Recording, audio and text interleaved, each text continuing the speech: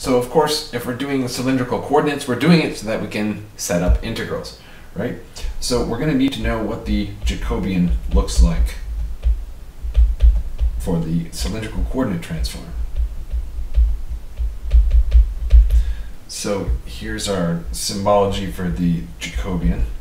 And so we set this one up, remember, as the determinant of a matrix where we have the partial derivatives. So we'll do the first partial of, oh, here, let me write off to the side what exactly we're doing. We're doing x equals r cosine theta, y equals r sine theta, and z equals z.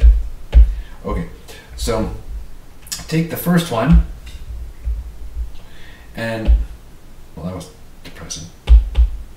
Take the first one, and then take its derivatives with respect to each of those three variables, r, theta, z. So we have cosine theta, and then minus r sine theta, and then 0, because it ain't got no z's. And then we take r sine theta, and it goes across the second row. And so we pick up sine theta, r cosine theta, and 0, because it doesn't have any z's either. And then for z, dz dx is 0, dz dy is 0, dz dz is 1. So we have this guy. And so if you've seen the shortcut for computing determinants, it works like this. You take sort of copies of the first two rows, call them ghost copies or whatever, and then you look at the products that you obtain by going down at a diagonal. And in each of these cases it's 0 except for this first one.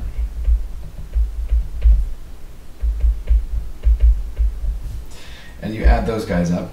And then you look at what you get by going up at an angle.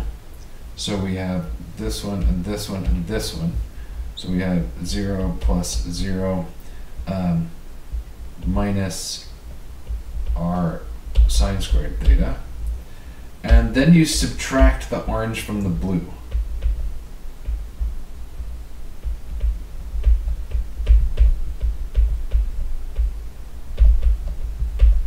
And so the double negatives cancel, the r factors out, and then you're left with cosine squared plus sine squared equals 1, and so you just get r.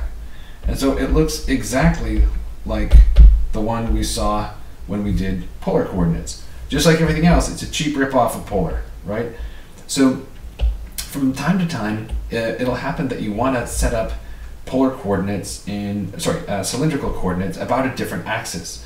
So for example, suppose you want to do an integral and it involves a paraboloid going sideways, opening around the y-axis, like that one example we saw back in, I think it was clip 15.6.5. I think it also came up in, or maybe it was in 15.6.8. One of those two. Those are the two that we talked about cylindrical briefly in previous. Here, I'll make a note so you can check if you want to. 15.6.5 and 15.6.8. Those are previous clips that touched upon the notion of cylindrical coordinates.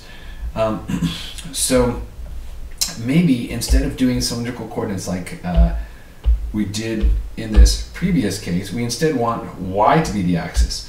So for that type of situation, we'd have x equals r cosine theta as before, but now we say y equals y, and z equals r sine theta. Now if we go to set up the corresponding Jacobian, it ends up that we get exactly the same thing. So this time, let's see, we're going to do dr, dy, and d theta. Okay, so let's see.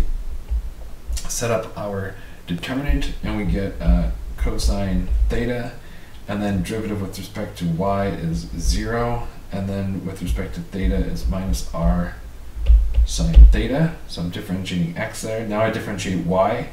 dy dx is 0, dy dy is 1, dy dz is 0. And then taking r sine theta, our function for z, I get a sine theta and a 0 and a minus no minus. I get an r cosine theta. And so when I do the zip, zip, zip, zap, zap, zap slashes again, this one is going to give me r cosine squared theta, and then I'm going to get 0 from this one, and then I'm also going to get 0 from this one because of these zeros over here. Going in the other direction, I get this one right here, minus r sine squared theta, and then this is going to be zeros, and then this one is going to pick up those zeros, so it'll die as well. And we end up with exactly the same formulation that we saw in the previous step. So this is actually, there's a kind of a magic property of determinants underlying this here. It turns out that they're invariant with respect to changes of orientation like this. But yeah, so you never ever again have to compute the Jacobian for cylindrical coordinates because it will always be r.